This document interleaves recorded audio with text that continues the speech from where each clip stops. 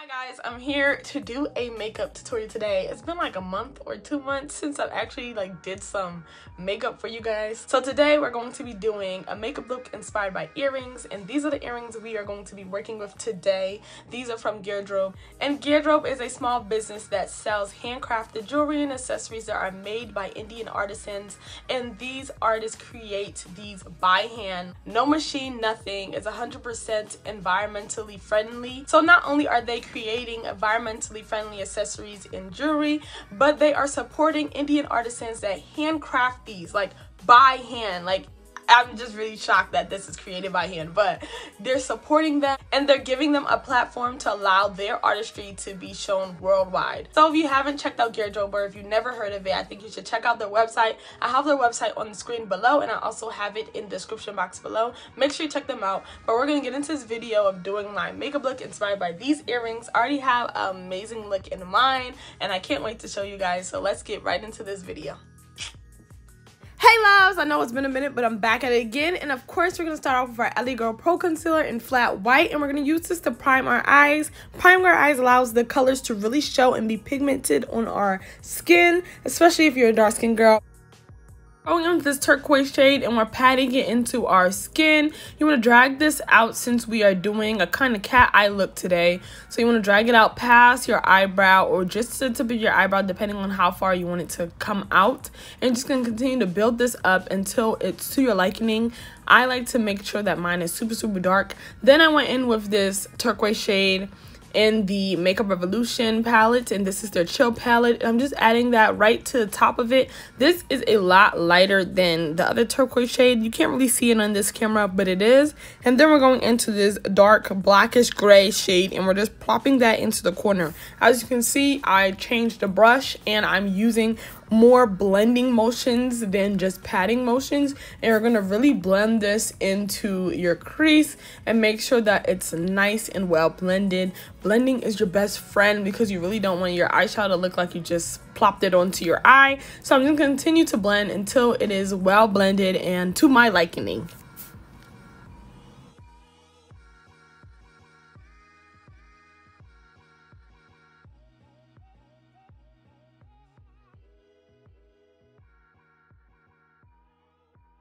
Once we're done blending the black into our eye, then we're going in with this white shade, and we're going to use this to blend out the turquoise. So you want to use blending and patting motions, because since white is such a light color, you want to make sure that you build it up and then blend it out. So that's what I'm doing. You'll see me patting and blending it out at the same time. So I'm really building this color up so that it looks nice and seamless, and then I'm just going to blend it out. Then I went back into the turquoise shade.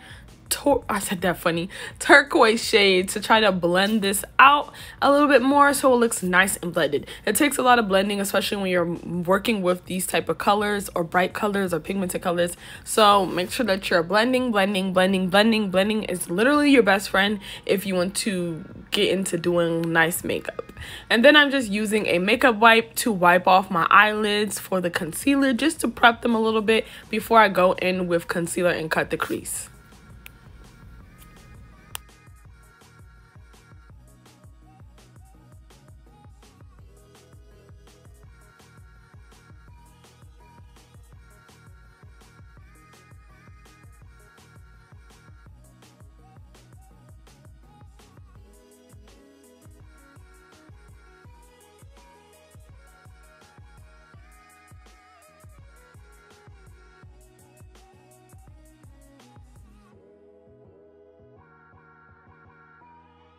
Now I'm going in with the flat white concealer, and we're going to use this to cut my crease. I like to pack up a lot of it on my lid of my eye just so it's there for when I'm ready to cut my crease. It makes it easier because the more the merrier, and it really does help. And of course when you're done you can always blend it out, but I just want to focus on that part so you guys can have like an easier technique to cutting your crease. So once you pack it on your eyelid, then you'll have extra concealer to go back to and to help you cut the crease, especially when you're doing a cat eye or winged out cut crease. And like I mentioned earlier, you want to make sure that you pat the concealer down once you are done cutting your crease. This makes it easier to apply eyeshadow onto the cut crease and to make sure that the eyeshadow is well pigmented. If you don't do this, it can get really messy really fast and mess up the other colors that you apply onto the concealer. Now I'm going into the black again, and I'm just going to do little circles. This was really random. I was just looking for a way to spice up the look a little bit because I had this vision in my head, but I wasn't sure how I wanted to come out. So I'm just going to do 2, 3, 4, however many circles you want to on your eyelids, and you're just going to pat it on. Make sure it's nice and pigmented. And then I'm going in with that dark green shade from the Makeup Revolution palette, and I'm applying this around the black shade. And it's okay if you get it on top of the black because you already have that back lined out for you. So just make sure that you're applying the green around as much as you possibly can. And then once you're done, we're going to go back in with the black, and we're going to just fill it in a little bit, and you'll see that when that part comes up.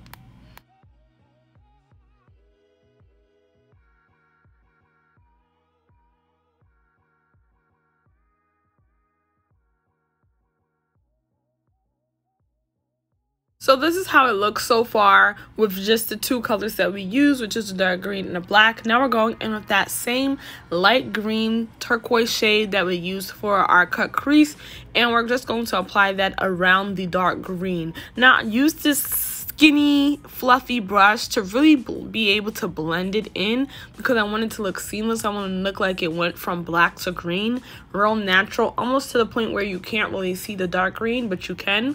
And then I'm going to go back in with the black and just touch up that middle corner.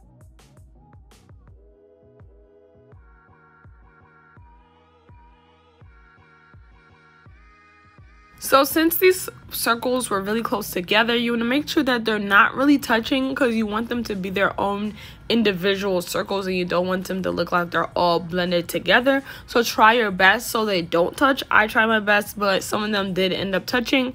And then I'll show you guys a hack to fixing that later in this video.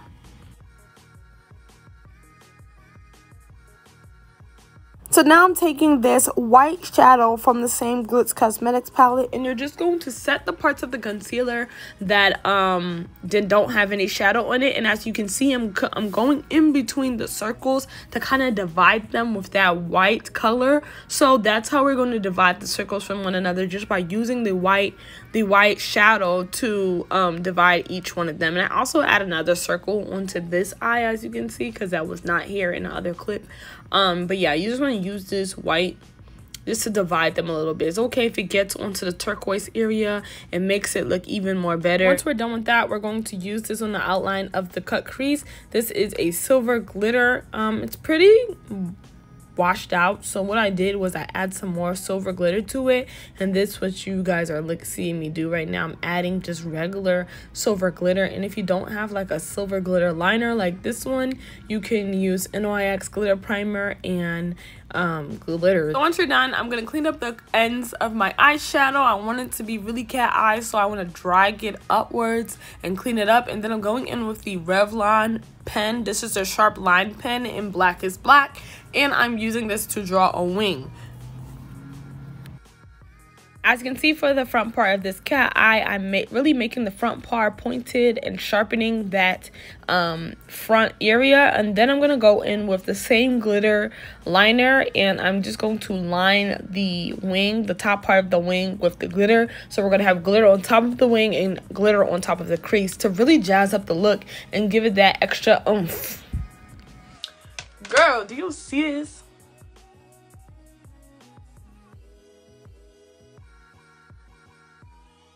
That we have on our lashes, I'm going in with my Milk Makeup Hydro Grip Primer, and I'm applying this all over my face, really making sure that I'm moisturizing the skin with it. And then I'm going in with my Revlon Color Stay Foundation and Cappuccino, and I also add a little bit of Mocha in there to really help it become more like my skin tone, because I felt like this one was a little bit too light for my skin tone. Also, if you have concealer above your eyebrow, make sure that you're blending it out. You know a girl never loves highlighted eyebrows. It's not trending. It's not cute. So make sure that you're blending out that upper eyebrow concealer. Then I'm going into my Revlon Color Stay Concealer in Nutmeg. You want to focus in the front part of your eye and the wing of your eye. This really helps lift up your face and give you that snatched look. Also apply some around my mouth, of course, for hyperpigmentation, and also my forehead, just a little bit my forehead, because I don't like a lot of concealer on my forehead. And as you can see, I'm finishing up my eye concealer. And I also like to put it on the sides of my nose, because that really helps me give you this snatched nose contour. And now I'm contouring my nose and the sides of my cheeks. This is something new I started, but I really like how this makes my face look. So yeah, and now I'm using a damp beauty blender to really blend this concealer out.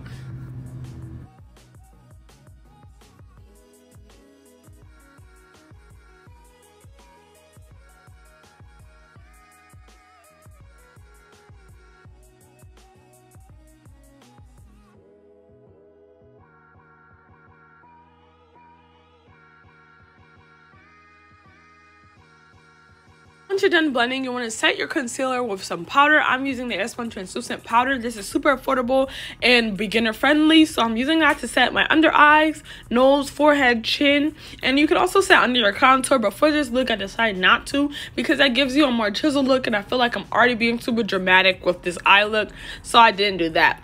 But normally I would. And I'm also focusing on the corner of my nose contour so we can get that snatched nose look.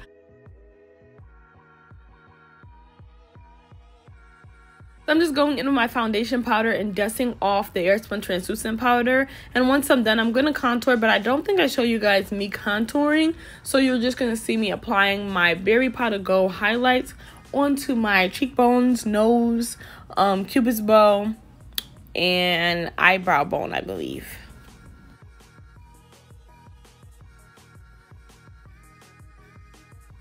After applying the brow highlight, since it's super harsh, you want to go in with that white shadow and just blend it out a little bit. And now I'm going in to the same turquoise shade that I use for my eyes in the Makeup Revolution palette, and I'm applying that under my eyes.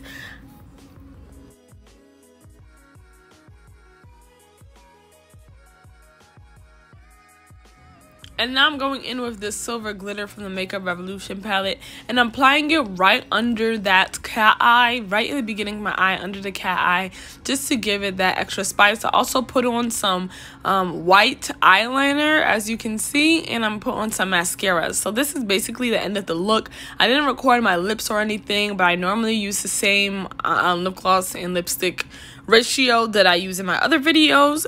But yeah, we're gonna snap on these earrings, and I'm going to show you guys how it looks all together. And that's basically it for this video. If you enjoyed this video, make sure that you give me a big thumbs up, subscribe to my channel, and put a notification bell on so you don't miss out on all of this. I will be posting more. And as always, remember to be beautiful and love yourself.